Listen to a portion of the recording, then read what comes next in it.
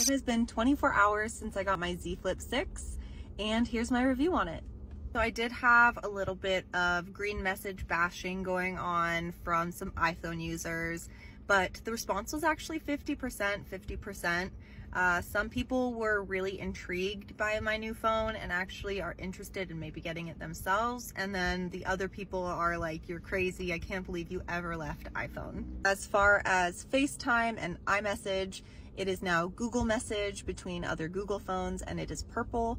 I use Google Meet for video chatting between iPhone and Android. I had no problems with it. The video quality is a little bit less than when you're doing FaceTime to FaceTime in my opinion, but it's not really an issue for me. The other person does need to download Google Meet in order to video chat with them, but once they do, it's easy and it's the same as on the iPhone. Front screen handy. To this side you get your widgets, which are your apps. You can have games, streaming apps like TikTok, Netflix, all of the fun stuff like that. I was concerned that I wasn't going to be able to have Prime Video on there, which is what I've been using recently, and I was able to put Prime Video on there without any problems. I was able to update my apps to be the shape and color that I wanted, as well as my keyboard.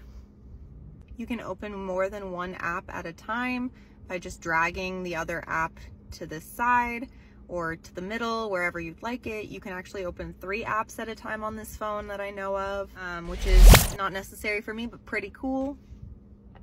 It is wireless charging capable and MagSafe compatible. And when you open a game on the front screen, it will actually open on the inside screen when you flip the phone open, as I will show you. The crease in the phone is feelable, but visually not noticeable unless you're in the light. See, like in the light you can kind of see it, but when you're not in the light like that, you don't notice it. Playing my games and watching Netflix on here did not bother me with that at all. And we'll see if that holds up. I have heard that sometimes the crease kind of gets more noticeable as it goes on, but when I talked to the people at Best Buy, I actually was able to get an option where I can return my phone if anything happens and just get a brand new one. So Best Buy is a good place to buy these. Another thing I really like is that you can make it so that any app opens up when you double tap the side. I've put the interpreter there because I think it's a really handy app as a nurse.